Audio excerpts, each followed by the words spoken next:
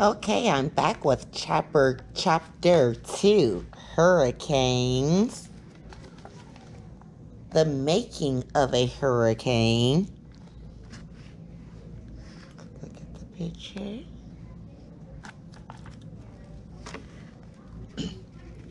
The making of a hurricane. Great whirling storms roar out of the ocean in many parts of the world. They are called by several names. Hurricane, typhoon, and cyclone are the three most familiar ones. But no matter what they are called, they're all in the same sort of storm. They are born the same way in tropical waters. They develop the same way, feeding on warm, moist air. And they do the same kind of damage both ashore and at sea. Other storms may cover a bigger area or have higher winds, but none can match both the size and the fury of hurricanes. They are Earth's mightiest storms.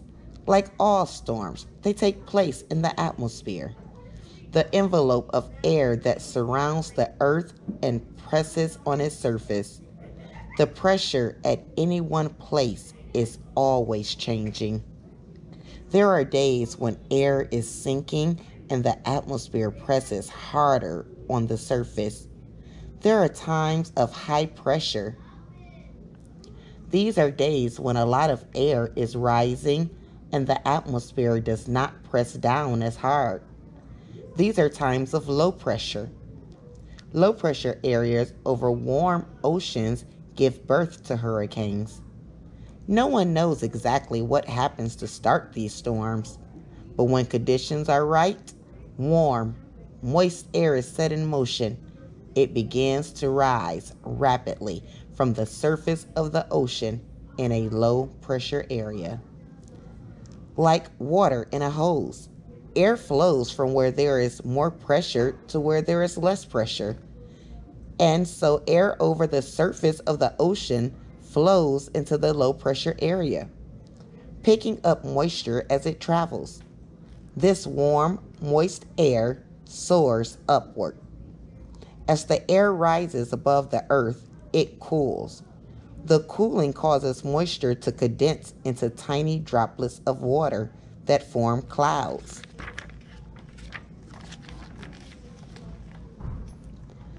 As the moisture condenses, it gives off heat. Heat is one kind of energy. It is the energy that powers the storm. The clouds are the source of the storm's rain. The low pressure area acts like a chimney.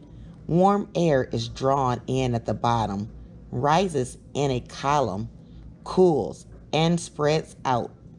As the air inside rises and more air is drawn in, the storm grows.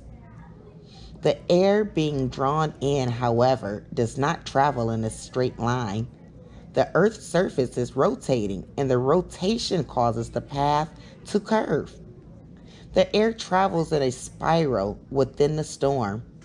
In the northern hemisphere, the spiraling winds travel counterclockwise, the opposite of the way the hand of a clock moves. In the southern hemisphere, they travel clockwise. I'll read the end cap now. Inside a hurricane, high winds spiral around the eye.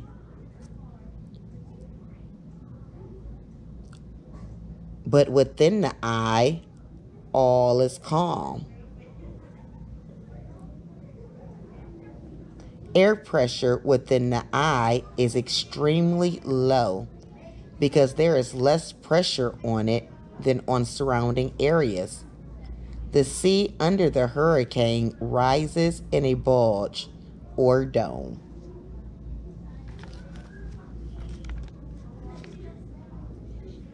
I'm going to start off with the caption.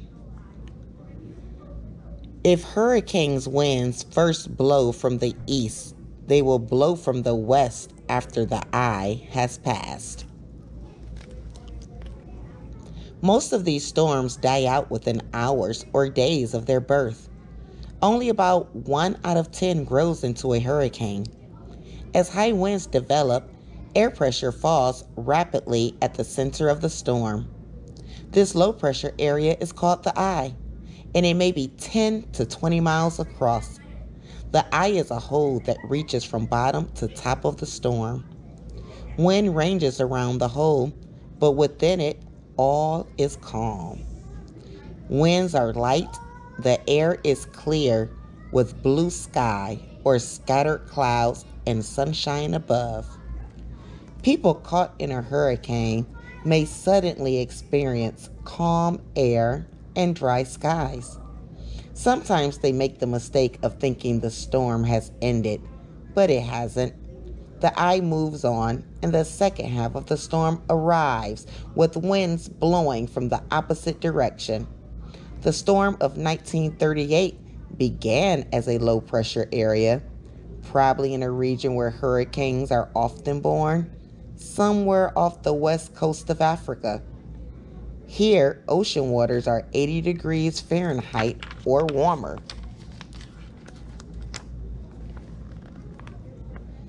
Winds carried the growing storm westward. The winds were produced by a huge high pressure area called the Bermuda High, which blankets part of the North Atlantic. These winds travel in a clockwise direction, and they usually steer an Atlantic hurricane. Most often, the wind wheels a storm north as it approaches North America. By the time it reaches Cape Hatteras, the wind are wheeling it east, away from land. But this did not always happen. A storm may tear up islands in the Caribbean or come ashore in Florida. It may swing into the Gulf of Mexico and make its landing as far west as Texas or Mexico. Or it may move north to Georgia and the Carolinas. The 1938 hurricane did none of these things. One reason was the Bermuda High was not where it was supposed to be. Normally, it is centered over the North Atlantic in September. In 1938, it had drifted nearly 1,000 miles and was centered off Newfoundland.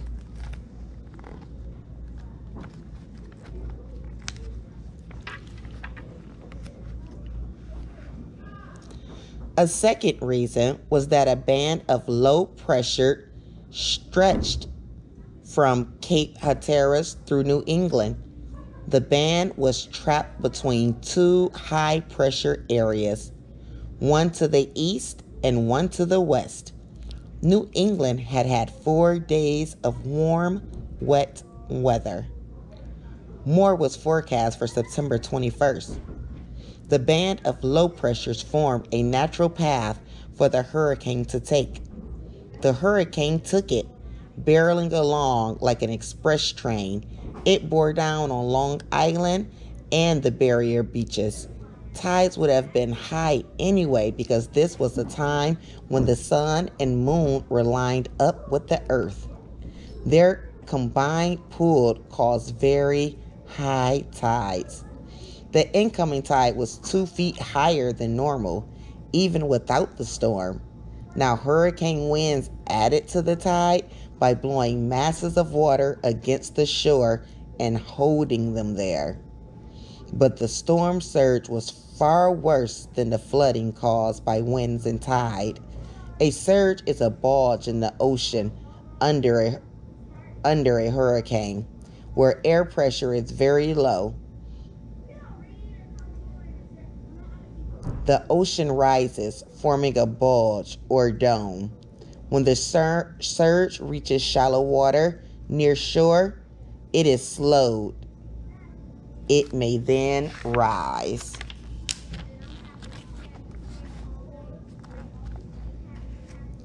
Even higher, as it did in 1938, because of the water piles up. A storm surge can do more damage than any other part of a hurricane. An extra high tide and storm surge topped by wind-driven waves. When all this water broke over land, it crushed the houses of West Hampton Beach, swept clean the beaches of Rhode Island and flooded Providence. The wind in the first part of the hurricane were blowing from the southeast. Once the eye had passed, they blew from the northwest. This was the change in wind direction that put out the fires in New London, blowing the flames back toward areas that had already burnt. In most hurricanes, water does the greatest damage, but not all that water comes from the ocean. The 1938 storm arrived after 4 days of rain in New England. Now more rain fell in torrents. In the Connecticut River Valley, the ground was already wet. It could not absorb more rain. Water rushed down hills, and low-lying areas became lakes. Water rushed into streams and rivers, which swelled and overflowed their banks. City storm drains filled, and streets flooded. The same 4 days of rain helped the storm travel as far as Montreal. Along the hurricane's path, there was plenty of warm, moist air to feed on. Only when it reached cool land north of Montreal did the storm come to an end. Weather scientists learned a lot as they worked out what had happened on September 21st, 1938. They also set a goal to make sure that no big storm would ever again come as a terrifying surprise. In time, they would succeed, but first, they need a better understanding of hurricanes and better tools for studying the storms. In 1938, their tools were ones that forecasters had been using for several hundreds of years.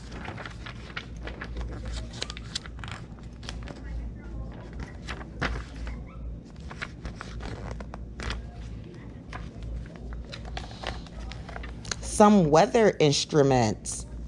Ancient people who lived through great storms, they looked for signs that would help them predict the weather. They tried to explain the weather they experienced, but no one can really study weather. A barometer. A barometer, barometer measures air pressure. Rising air pressure tells of fair weather, while falling pressure tells of stormy weather. This kind of barometer is often seen in homes and schools. Anemometer. An anemometer measures wind speed. The rate at which its blade spins outdoors is registered on a dial. In 1938, hurricanes and other violent storms, anemometers have blown away, making it hard to tell what the highest wind speeds were. The hygrometer. A hygrometer measures the amount of moisture in the air, the humidity. Warm air can hold more moisture or water vapor than cool or cold air. When warm, moist air is cooled, water vapor condenses, changes from a gas to a liquid. That is why a glass of ice-cold soda seems to sweat in summer. Warm air around the glass is chilled and water vapor condenses out of it onto the glass. A thermometer. A thermometer measures temperature. World names. In the Caribbean Sea and North Atlantic, Earth's mightiest storms are called hurricanes, after a Carib Indian word for big wind. In the Pacific, they are also called hurricanes. If they occur east of the international date line, west of the date line, they are called typhoons, from Chinese words for great wind. In the Indian Ocean, they are called cyclones, an English name based on a Greek word meaning coil, as in coil of a snake, because of the wind that spirals within them. The storm also have a number of local names. Many Australians, for example, call them Wally Willies. The name probably began as whirlwind, which became whirly whirly, which became willy willy. Earth's mightiest storms take shape over tropical waters. All move westward at first, then either die out over land or turn eastward, losing power over cooler ocean waters. For some reasons, these storms do not form in the South Atlantic or Southeast Pacific Oceans.